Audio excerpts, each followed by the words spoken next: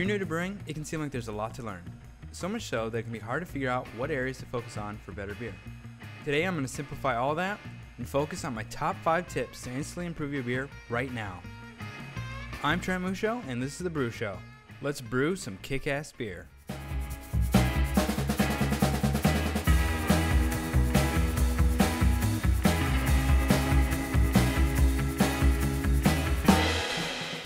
Improving your beer should be the goal every time you brew.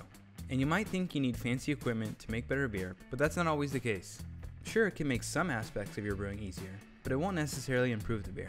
Most improvements can be done in your brewing practices. And that's exactly what I'm going to go over today. All these improvements are things you can do right now or in your next brew without needing to buy any expensive gear. But before I jump in to how to improve your beer, please take a second to like this video and consider subscribing for more brewing tips like this. Now, let's get into it.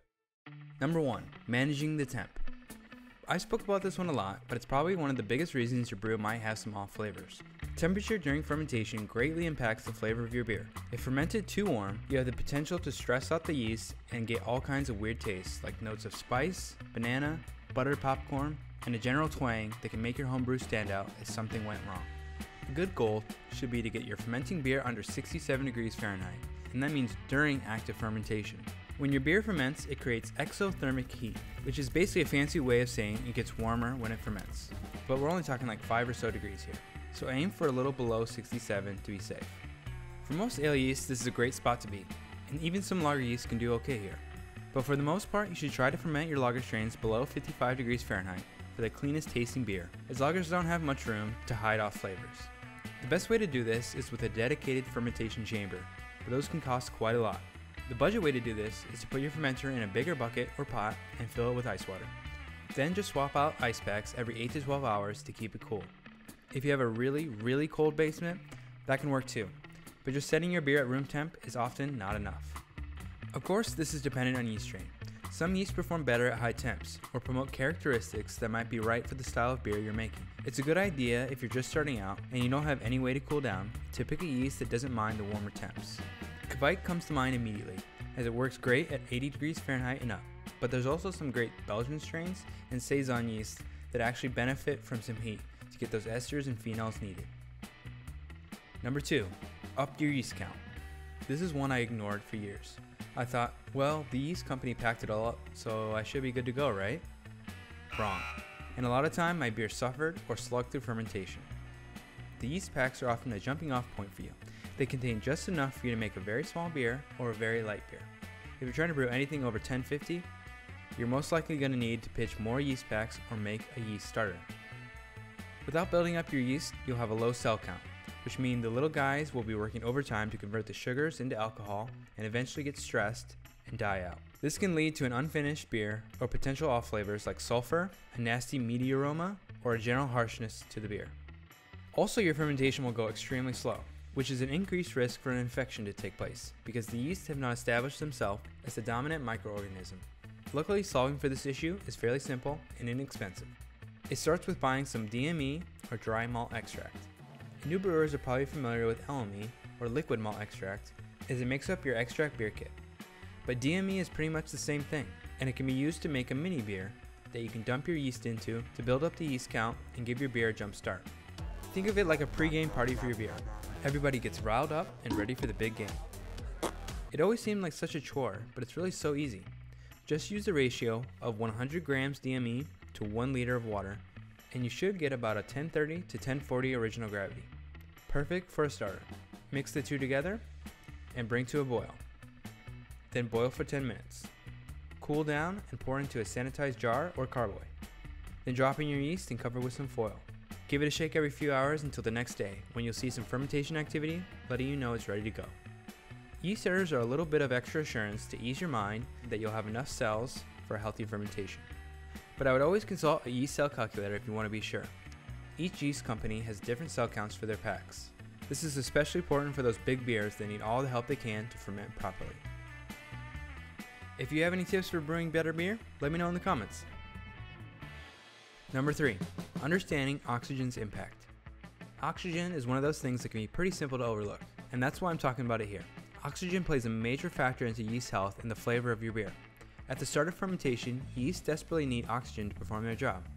They take in the sugar from the wort as well as oxygen to produce the alcohol and CO2 we desire in beer. When there isn't enough oxygen, the yeast will become stressed and die, creating again more off flavors in your brew. Even low-dough brewers, or low-dissolve oxygen brewers, still oxygenate their wort prior to pitching yeast. The yeast simply won't survive without it. The more expensive option to fix this is to buy an oxygen tank and diffusion stone to directly inject oxygen into your wort prior to pitching. But you don't need to drop that kind of cash on a home brewing scale. Roughly transferring and splashing your beer from the kettle and a good 60-second shake while in the fermenter is plenty to get oxygen into your wort. That's what you should be doing at the very least for each brew. Anything beyond that is gravy on top, and not required unless you're making a really strong ale about 1070 or above. And even then, I just say shake longer. Now once fermentation is underway, it's the complete opposite story. You don't want any oxygen touching your beer once the yeast are doing their thing. Any oxygen introduced moving forward will risk oxidation, which is basically death to your beer.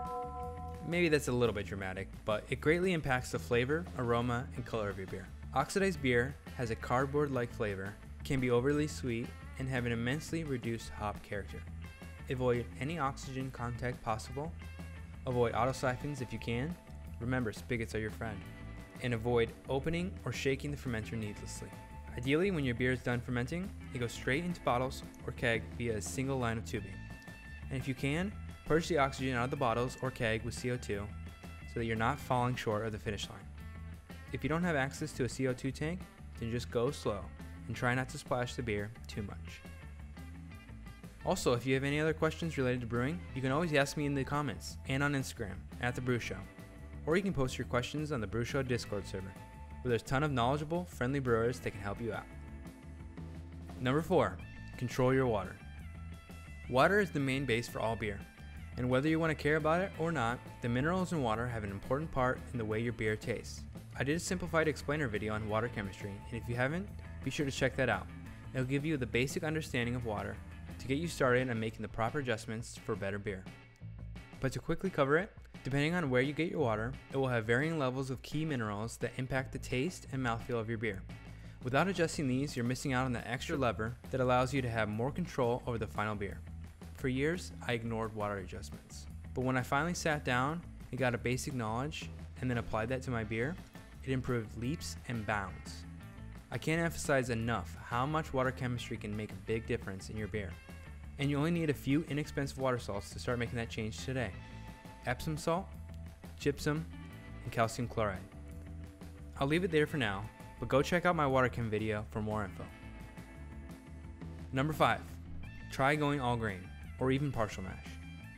This might be the one tip that can cost you the most upfront, but it will also definitely give you the biggest improvement on your beer. Brewing all grain gives you the power to tweak your recipes to your taste buds and make the exact beer that you like. You can only get so far in extract beer, and most of the time you don't really know what you're getting or how fresh the ingredients are. Brewing all grain gets you to the raw ingredient of malt, and you can really get experimenting with different flavor combinations. You don't have to spend an arm and a leg to get started with all grain.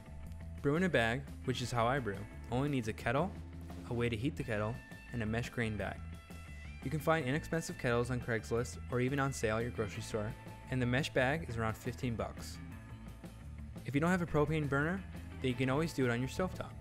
And if you don't want to buy a new kettle, then you can always start with small batches using the largest stock pot on your stovetop. All grain is really not complicated, but if you're a bit nervous about diving in, then I recommend trying a partial mash. That's when the main part of your wort comes from extract, but a portion of the wort is flavored with specialty malts that you do a mini mash with in a small pot. That will allow you to dip your toes in and see that it's not difficult at all.